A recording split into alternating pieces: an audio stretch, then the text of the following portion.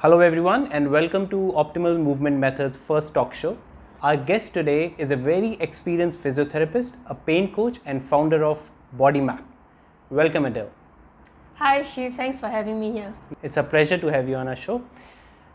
So as we know, our topic for today is chronic pain. So can you describe or define what is chronic pain? Chronic pain is defined as literally pain that lasts more than 3 months. Okay. Beyond what we understand would be the amount of time needed for tissues to heal. So if you were to fracture a bone, it takes 6 to 12 weeks, about 3 months. If you have any tissue damage, the healing process completes in around 3 months. So if your pain persists after that, then typically it's known as chronic pain. So what leads to chronic pain, or what are the more common factors leading to chronic pain? Before we can understand the factors that leads to chronic pain, we first need to understand what pain really is. Yeah. So most people would link pain directly to how much tissues or injury has happened to your body, the physical injury. Yes. But what we know is that pain is not purely linked to tissue damage. As I said earlier, you can totally heal from an injury and the pain can still persist. So the reason for that is the sensitivity of the nervous system. It has changed. It picked up more signal earlier and faster, so you perceive pain earlier. I see. Yeah, so once we understand then that pain is not purely linked to tissue damage, we can then understand that other factors outside of having hurt yourself in your body can contribute to that pain. And we can talk about those factors looking at the iceberg model, Okay. which will show up over here.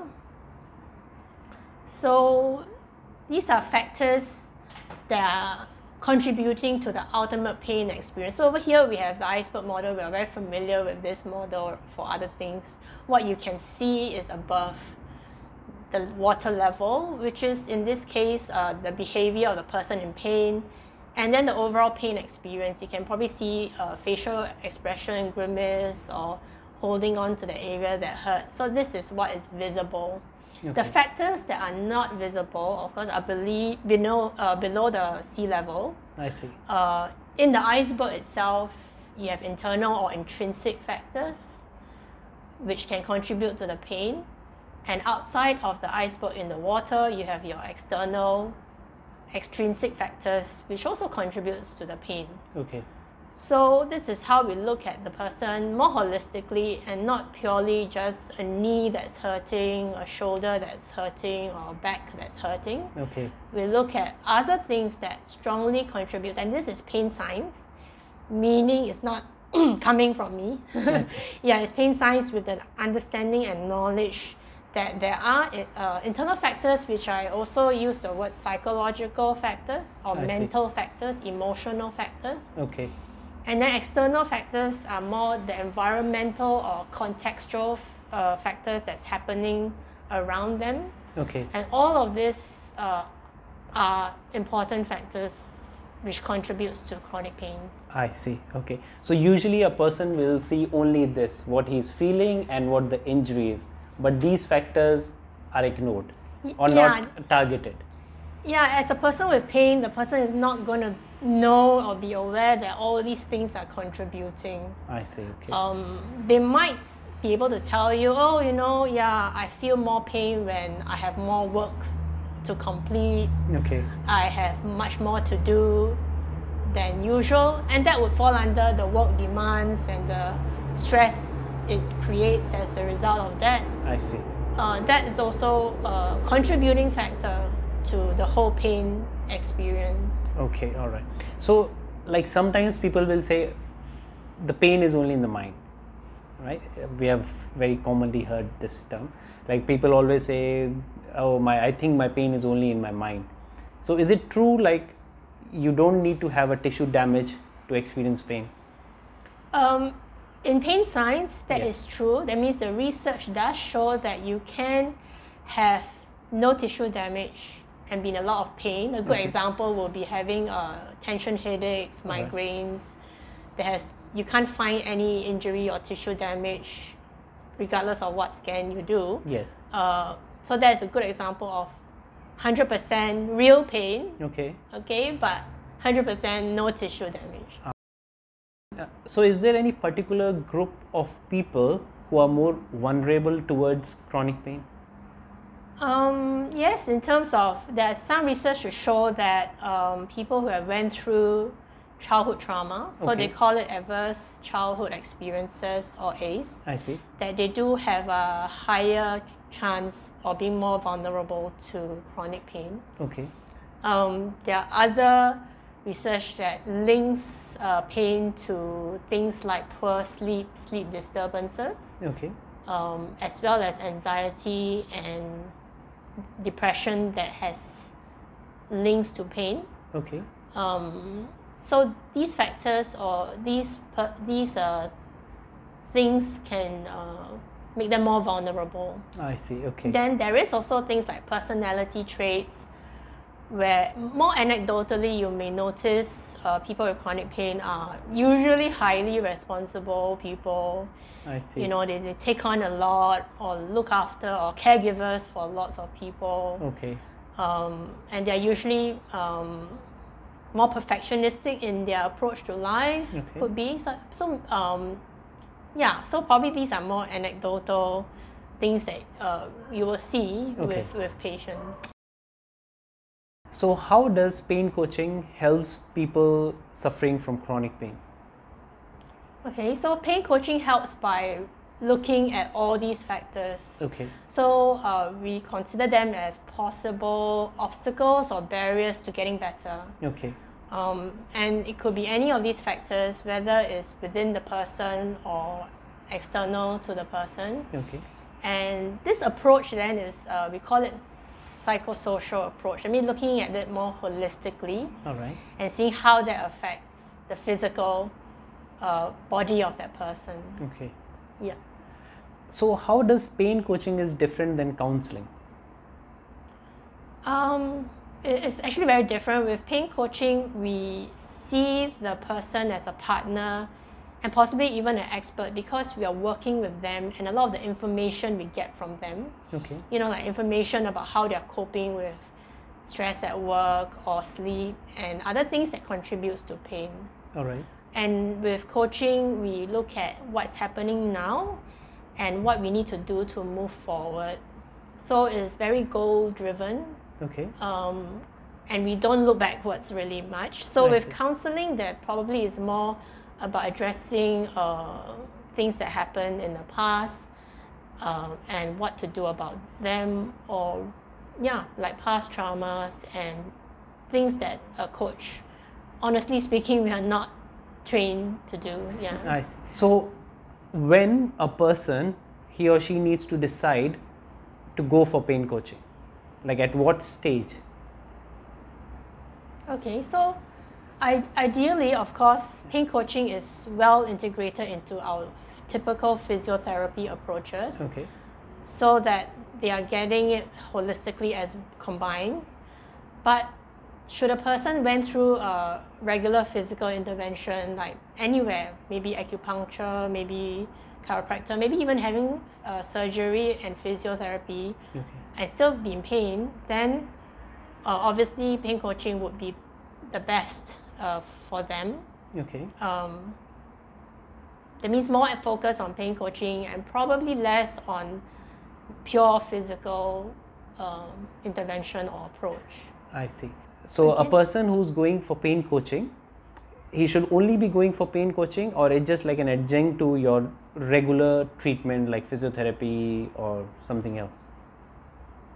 Okay, so again, it depends on the person. If that person went through a lot of physical intervention and they still believe that it's a physical issue that needs to be fixed with anything, surgery or non-surgery, physiotherapy, chiropractic, anything, but they went down that route and it did not make a lasting change, then I would say pain coaching would be the majority of what they do. They might have to even drop the idea of needing a physical fix-it solution. I see. Because that physical fix-it solution reinforced their belief, their belief that this is something that needs to be fixed physically. And I would say that percentage of people, well, they are there. There are people who have went through maybe years of treatment, ranging from physiotherapy, chiropractor, or even surgery, and a small percentage did not get lasting relief. Then yes, I would say a much more focus on pain coaching is needed. So you have any example of patients who have responded really well to pain coaching?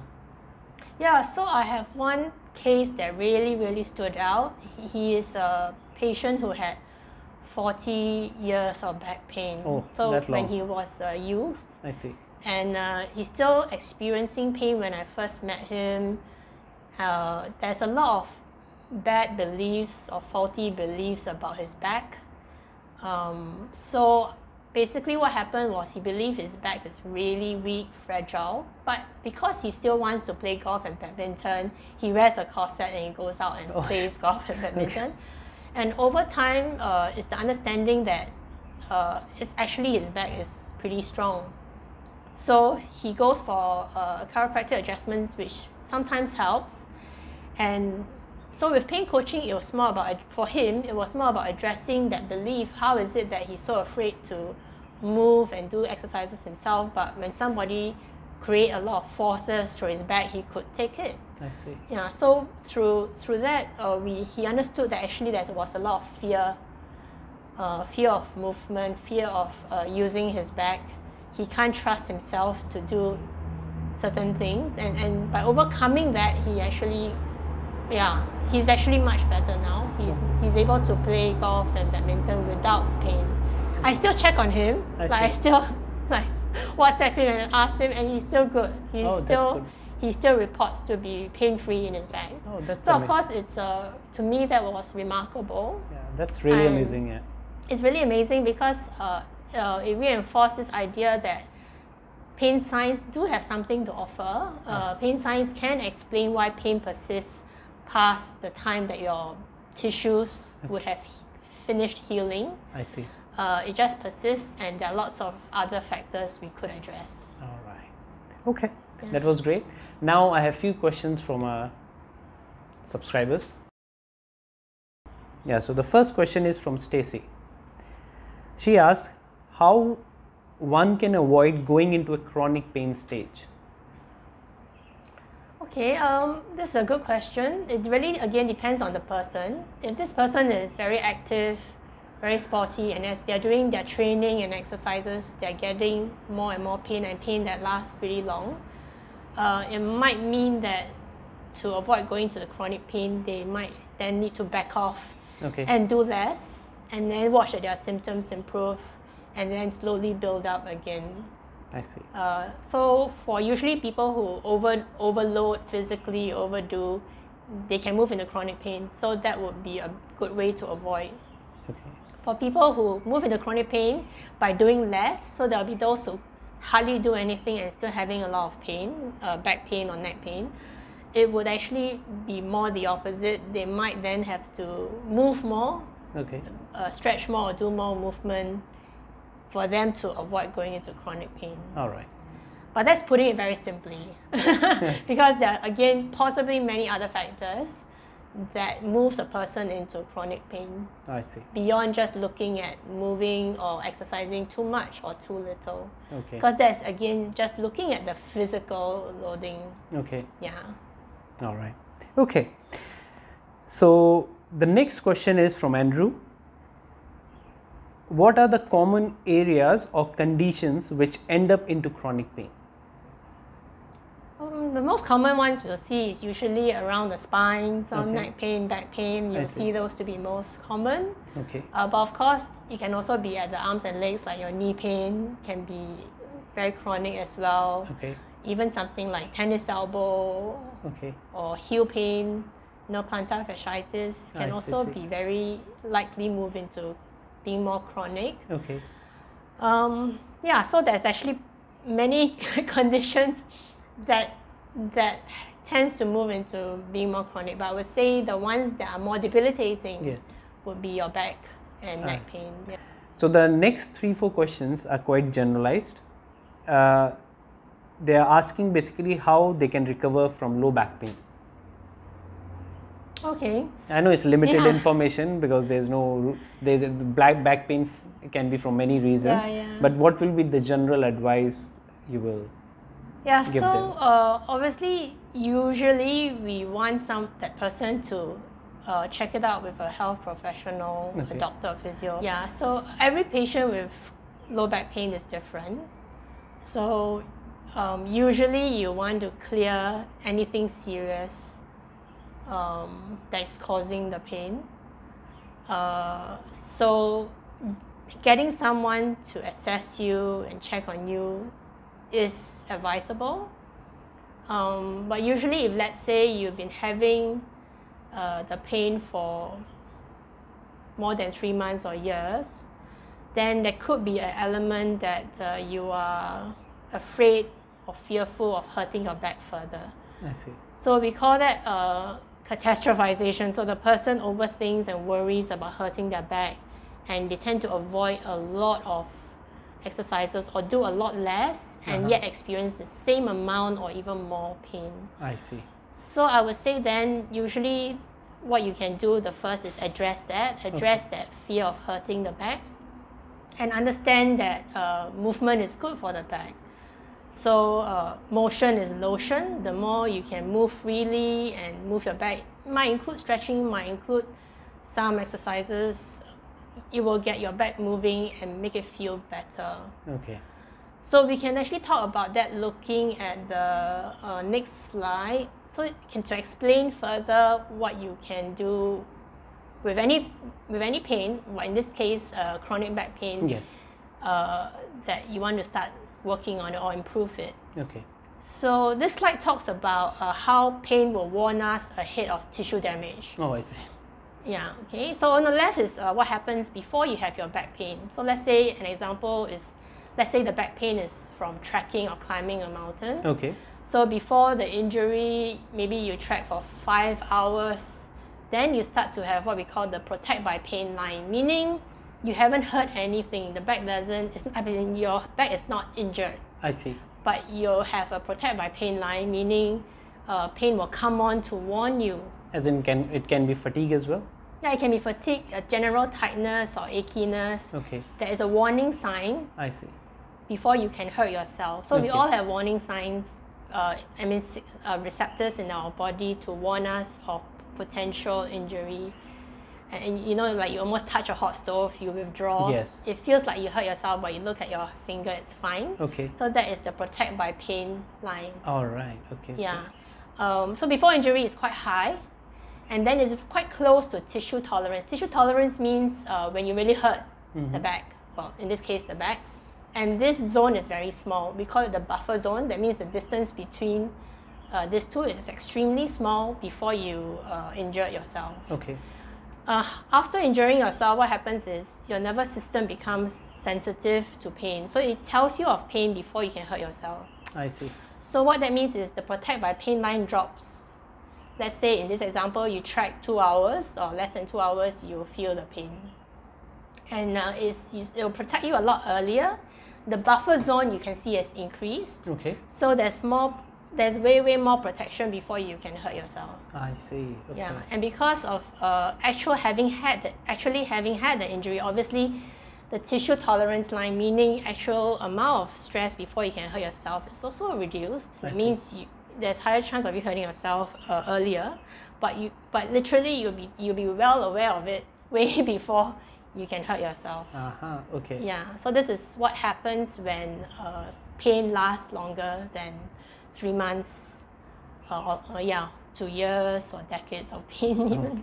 So am I right to say, like after this line, when you started feeling that discomfort, that's when a person can compensate more and end up having more issues to other areas of the body?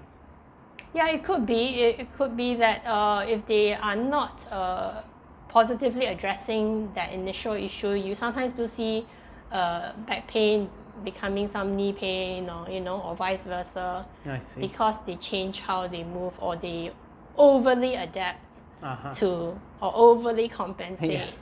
for the initial problem. Okay, all right. Yeah, so what that leads to then is, then what do you do? Yes. Basically, what you want to understand is that movement is good. Movement will help move these two up. Okay. If you go to the next slide, you understand that movement is good, motion is lotion. It reduces the sensitivity of your nervous system, so you'll find you can do more if you slowly do more. And I think it's quite common sense. Yes. A person realizes that if they slowly do more, they can actually do more and more over time. That is the understanding that motion is lotion, and also the understanding that it has healed, right? So the nervous system is sensitive. Yeah. That means if you feel pain, doesn't mean it's harmful. True. So the second thing is understand that hurt is not always equal to harm. Okay. And that's very true for chronic pain. Hurt is not always equal to harm. Yes. Okay, so feeling a bit of soreness and pain exercises is going to help you actually slowly do more. And over time, as you do more, you will raise these two, the protect by pain line and the tissue tolerance line. Oh, I see, okay. And how you do that is ideally integrate pain coaching and physio. Get to know your mind and body together, retrain both. I see. That is ideal. Okay. And what we don't want to do is to fight it, like, ignore the pain and push through exercises. We don't want that, because that can also make things worse. That can bring down this protect by pain line, because the more you keep the more you keep making your pain return with more exercises and it's not coping, the line may also drop. I see. Yeah. And what you also don't want to do is to do a lot less, because doing a lot less, the line can also drop. Your tolerance for protect by pain and all this will also drop. Okay, so thank you, Adele. That was really informative, and we hope to have you back on the show again. Thank you, Shiv. Thanks for having me here. So do share this information with your family and friends, and don't forget to subscribe to the channel and hit the bell button to receive all notification for future videos. Stay fit, keep going, love life.